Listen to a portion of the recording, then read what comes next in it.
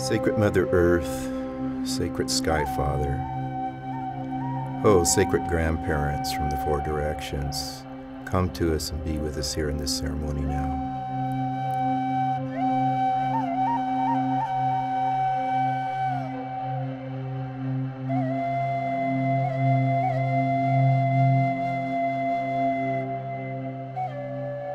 I was helping my next door neighbor round up a herd of wild horses, and the horse I was riding reared up on its hind legs, fell backwards, and it landed right on my chest. I found myself in complete darkness and void, and I knew that I had died, and I just screamed.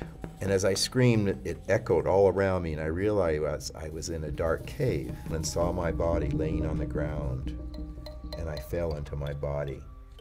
This experience of life and death totally changed the feeling and look of my art. The sweat lodge is the sacred Mother Earth. When we enter into the womb, the sacred void, when we sweat. This is very similar to where an artist goes, into a place within themselves. This is when the creative idea flashes through the void and into the mind.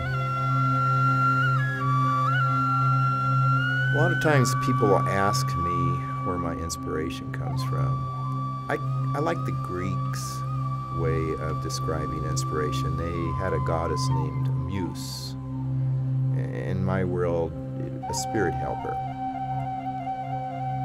I was in the Sundance, and it was the third day. It was without food and water. I was very, very weak, and it was a very hot day, about 110 degrees, and so I was just about to collapse.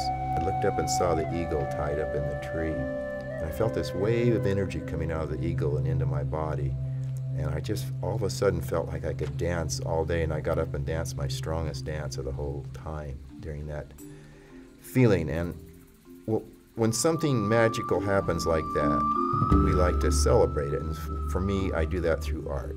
And so I started drawing a picture of Sky Father, and it was an archetype that's seen many places in the world, part eagle, part man.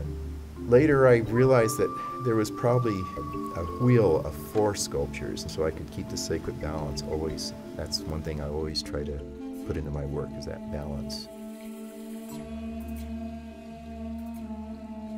In life, we can place all the things in our life on a medicine wheel and then step back and look at it. And sometimes it's a lot better way of approaching life than seeing it as a linear line from beginning to end, like a lot of our culture does.